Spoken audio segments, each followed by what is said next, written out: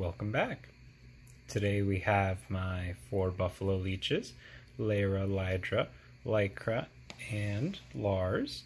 And I am just gonna showcase them a little bit. They've grown quite a bit since you've last seen them, and they are doing just so wonderful, as you can see. My squish kids, as I call them. Lydra and Lyra over here are about, I want to say 3 years old now. Lars is the same, although he is, sorry, not Lars. Lycra is the same, although she's quite a bit smaller. She's the same age. Now Lycra here, Lydra, if she'll let me pick her up, and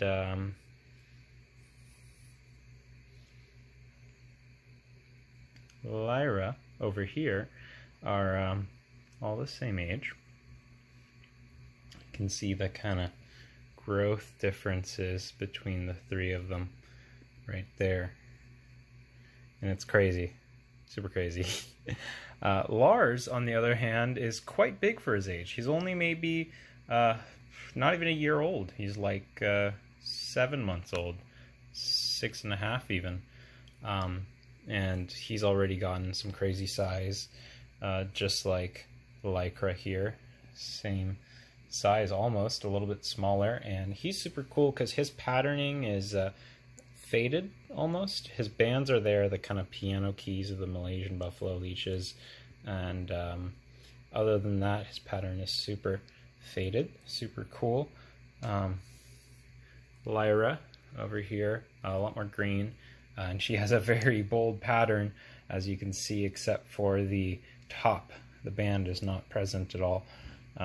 Lycra over here, her band is there, although it's hard to see. It's a little bit more dull, but you can see it right there. And compare that to Lydra, who has a much more bold band going down her back, like so. Yeah, you can see the differences, but they're all just super amazing kids. Buffalo leeches are really incredible animals, and they are one of the few blood-sucking medicinal species of leech. They have these touch receptors all throughout their bodies, which they can extend out to look like sandpaper, like this, or they can pull it almost all the way in and just be very smooth, like Lydra is over here. Not so much of the bumps coming out, although they have different personalities. Some of them choose to do it more than others. Lydra does not like to do it as much as Lyra, for example. So watch when I touch Lyra, her spikes, as I call them, the touch receptors will immediately just flare up like that, and you can see how they are sandpapery, like so, but they're not. It's crazy because to the touch it feels rough, but they're not rough. On the top they're actually very smooth. It's a really crazy texture because it appears and disappears at their control. And then that paired with them having all sorts of shape-shifting abilities, they can make parts of their body smaller, parts of their body larger, to either fit their surroundings, squeeze into a smaller area, etc. But they're very versatile, incredible animals, and you can see how the belly is this darker color. So if you see them from below, it looks just like the dark green swamp looking up, and then same thing from top down, a little bit of a lighter coloration, and then this is just camouflage over on the sides. Now a lot of people think that a lot of people think that they can bite you from both ends. Like most animals, they actually just have a single mouth and therefore a single jaw. This back end over here is a lot larger than the front end, and that is for two different purposes. It confuses predators, makes them think that this is the head, but this is actually just the tail end. They have a big sucker, and it's used to attach themselves to buffalo leeches. This is not a jaw at all. This is like an octopus tentacle. There are no teeth in here. If she'll show me her sucker right there. And it's also where they poop out of. Now, the front end on this side is where the jaw is located, and you can see how it's a lot smaller. They have a lip, and their eyes are located at the top of their head. They have 6 eyes that are sensitive to light and shapes, but you can see them right there where that black splotch is right there. They're very small eyes, and they're also retractable like the jaw, so it's hard to get a good shot of those eyes.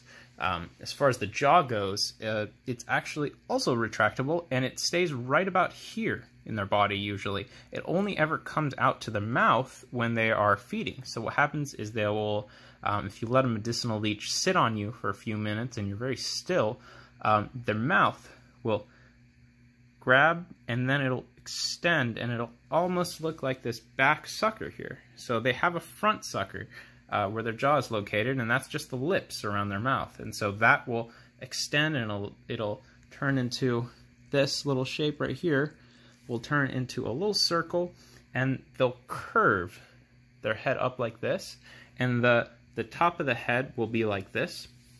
So they'll be sniffing around, and they'll find a spot, and then they'll do this curve, and meanwhile the front end is turning into that little circle. It looks very similar to this end when they're doing so. And they'll start feeding like this, and as soon as they get a good blood flow going, they'll just kind of relax, stay suctioned to the same area, and just stay there until they're done feeding. And you can see the crop expansion is crazy. My buffalo leeches are fed right now. They're all quite massive, as you can see. And that is just because of the crop expansion. They can swallow up to 10 times their own body weight in blood, and so you can imagine the inflation that ensues from that. They are annelids, related to earthworms. They're in the same family, but these guys are carnivores, or specifically parasites, because they do feed off other animals. The reason these guys are so large compared to the North American medicinal leeches, for example, is that these guys feed on buffaloes, so they have a very large source of food. That's also why their suckers need to be a lot bigger, because the buffaloes, the Asian water buffaloes, hence buffalo leeches, aren't super cooperative when they're being fed on. So these guys have a crazy grip on this end, and it's a lot bigger suction to make for a lot stronger grip.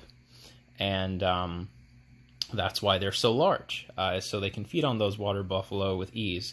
And normally you find these guys under rocks, mud, in shallow stagnant pools. Another reason I don't use filters, these guys are not used to flowing water. They are leeches, not fish. Ruler, show you a little bit better. And there you go. That's a massive size for a leech, let alone any annelid. And so you get a pretty good idea of just how giant these guys can be. And yeah, it's the one species that I am super passionate about, besides yellow anacondas. They're my second favorite animals for a reason, and I think they're really underappreciated. So I love them, and I hope you can too. So thank you guys again so much for watching, and I will catch you guys in the next one.